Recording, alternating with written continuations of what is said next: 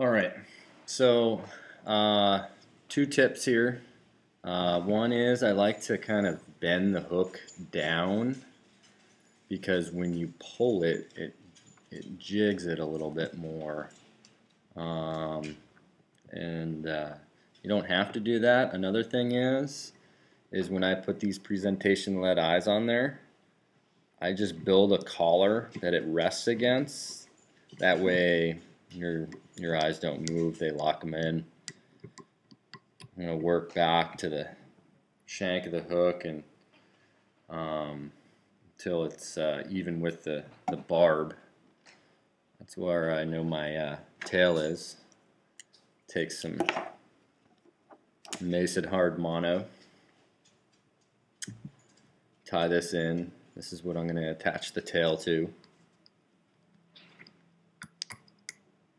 Use a Magnum bunny purple tail. Pretty crucial to get a Magnum purple tail. It's just the best.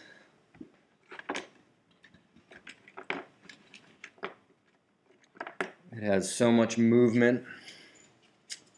And one of the big issues with it is it fouling with it being so long, so I go back an inch, put a hole in the tail, and then poke that Mason hard mono through it.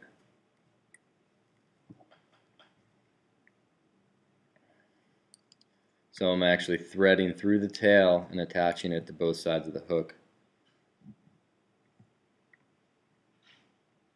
And you know, the normal one's like just below the tail and it just doesn't really work. This one doesn't foul, so it does its job. Make sure it's long enough too. About 3/4 of an inch back. Put some good bit of purple flash on there. Kind of covers up that weed guard as well. Cut it even with the tail.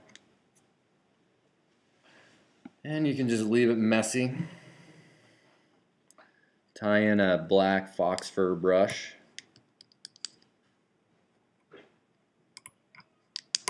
Something that helps me with speed, just leaving the thread back, wrapping forward. That way you don't have to wrap the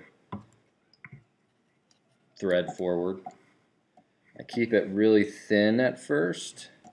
And then when I get closer to the eyes, I just start stacking it.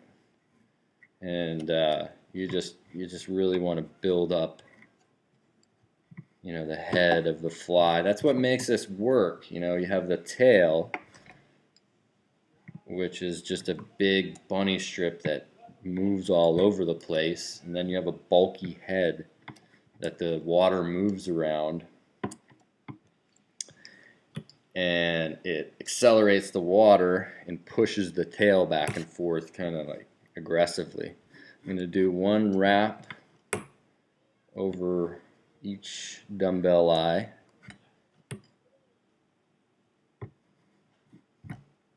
And then take it and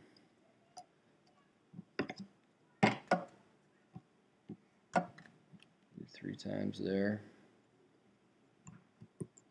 1, 2, 3, 4. And just recently started noticing this brush getting kind of thrown to one side or the other. So how I fix that is I trim the bottom.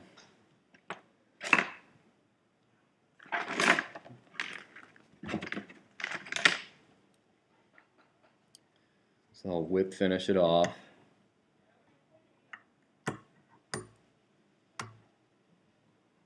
Four times twice.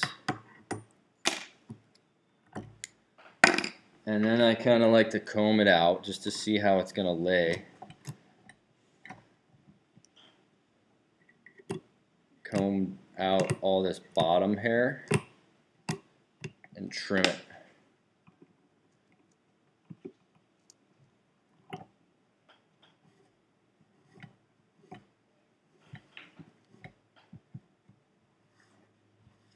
And there's your black and purple. Kind of a new age with the fox fur and the tail. You know, Black Death is very similar to it. So,